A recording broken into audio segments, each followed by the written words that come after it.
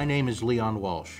I'm a farmer, like my father was before me. After looking at Dad's trust, we now know that control of operations goes to the oldest living male in the family. Did you really think that Dad was going to leave control of the business to a woman over Leo? Out of respect for your late father, we have not engaged in a takeover.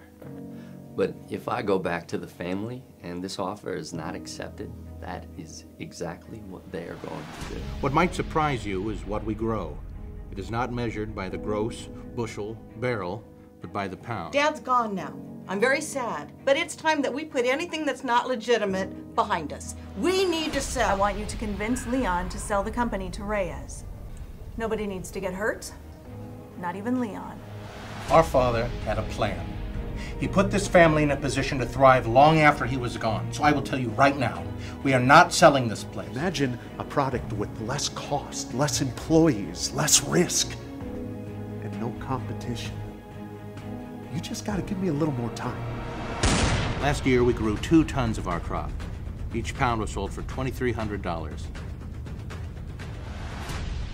Now, for those of you doing the math, well, that's a whole lot of green.